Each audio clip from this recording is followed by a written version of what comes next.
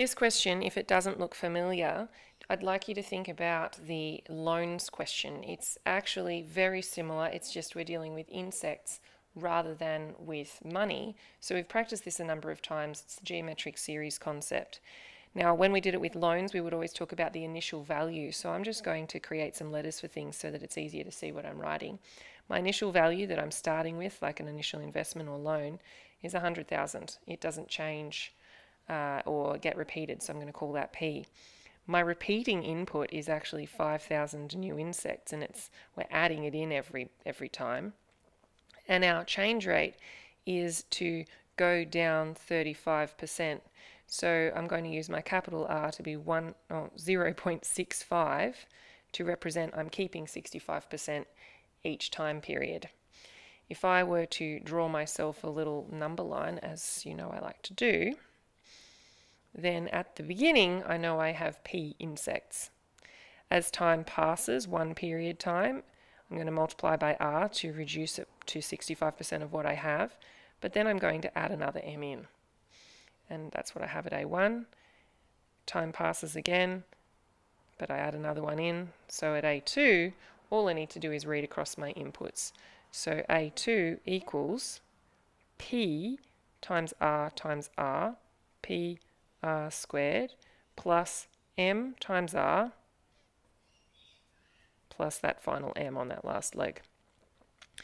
Now A2, they want it all in numbers, of course, so I could put my numbers in here. 100,000 times 0.65 squared plus 5,000 times 0.65 plus 5,000. And for whatever reason, maybe it's just to throw you, they've actually factorized the 0.65 out of the first two terms. So 0.65 and then 0.65 times 100,000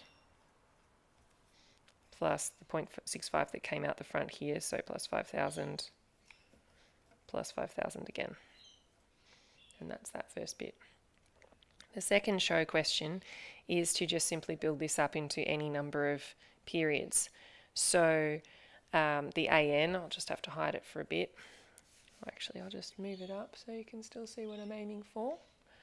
Now, I don't want to be trying to build everything up with the numbers, so I'm going to go back to my letters, but I'm also going to add an A3 in because I think it's easier to build the series when you've got just one more piece in there.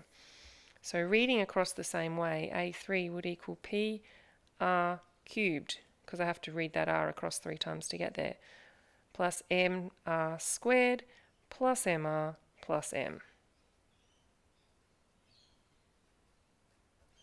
Now I want to factorize this bit because this bit is the pattern that I'm seeing, and I want to rearrange it. I have one piece, I have R lots of M, and I have R squared lots of M, yet I'll keep this out the front. That's my setup to then find AN, because you can see how the pattern's formed. So AN, instead of having 3 terms, we'll have N terms. That would be PR to the N because we'd moved that far along. The series would start the same way. That's the other reason for rearranging it, is so I can see my series grow. My last term would be R to the N minus 1. But don't forget that there are actually N terms in this series.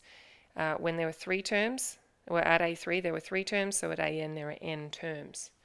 To finish this off, I recognise that this is a geometric series, which would have series sum of A being my first term, times R to the N. R is my common ratio, which is still capital R, and N is the number of terms, which is still N minus 1.